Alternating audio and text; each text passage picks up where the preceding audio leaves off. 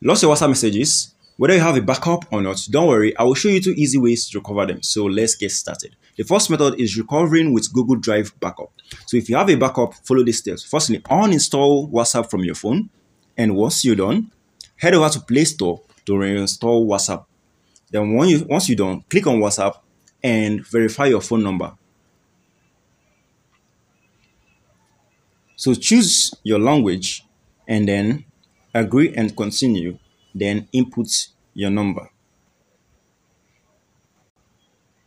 Click on continue and then allow WhatsApp to access your contacts.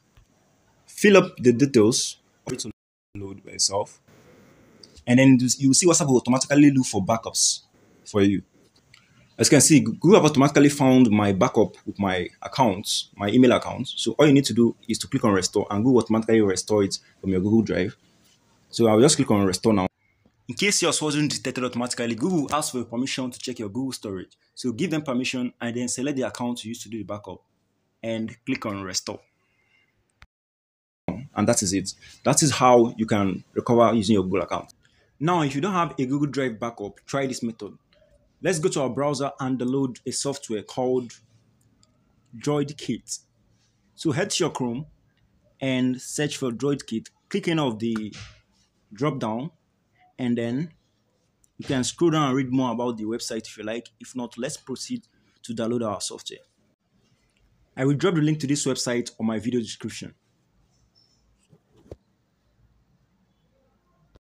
Once you've downloaded the software, navigate to data recovery and choose WhatsApp recovery.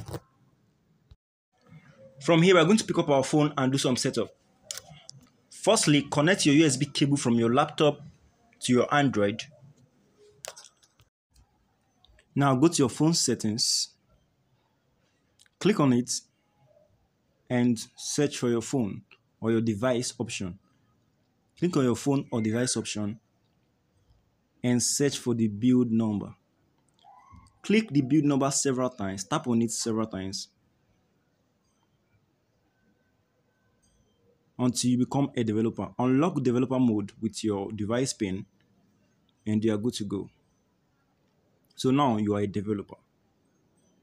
Next, go to your settings again and scroll down to system. Once you are here, search for the developer mode. Click on it and scroll down for USB debugging option. Now toggle it on and then press OK. You'll be prompted to allow USB debugging from an address. Press allow. Now draw down the notification center and change the charging type to transfer files or MTTP. Now your Android will be automatically connected with the DroidKit app on your system. So this will discover your Android device and then you can start. So this is launching and we've been discovered. So you click on start and follow this step. Go to your WhatsApp and make these changes. Follow the guide, click on settings on your WhatsApp, then chats. Now chat backup. Make sure the automatic backup is on only when I tap backup, and then that's it. So on your system, you click on next and proceed with the steps. The DroidKit will guide you through.